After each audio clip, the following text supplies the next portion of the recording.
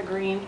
One person got it right and I sent the wrong answer, so that's that. I can also look to see who answered what. Okay.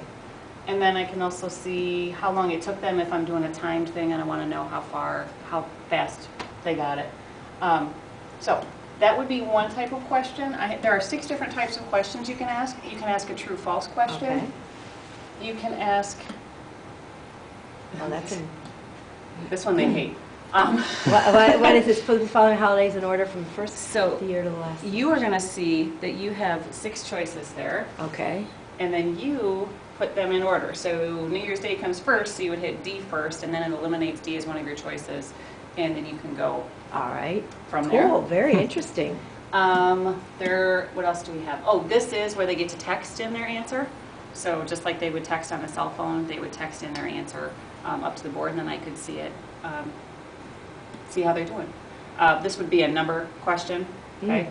And then last but not least, I have scales too. So if I can say to you, do you understand this concept? They don't have to be embarrassed to not understand something. Yes. They can just type it in. No one knows what number they have unless the kids tell everybody, because I've randomly assigned them. There's no alphabetical order, there's no nothing, but each child knows That's a nice his number. idea. It always was embarrassing.